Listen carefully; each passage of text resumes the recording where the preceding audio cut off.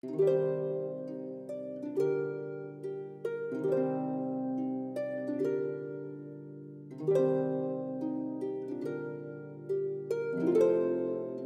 保持原有状况的同时，实际上也做了很多的文物修缮的工作，而这些文物修缮的工作也应该说是在专家团队层面的指导下进行的，非常好的保护好这个景迈上原有的这个遗产景观。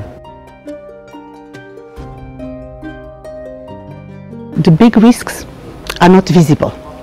so they are very slow, with a cumulative effect, and little by little they can degrade, and the day we understand that something is wrong, sometimes can be too late. So we need to be very attentive to these slow and cumulative effects, and we need to understand very well what are the real vulnerability. It was exactly one of the recommendations we did, it was to organize international conference to discuss all these matters that are very important for all of us. So I'm very happy that this conference was organized.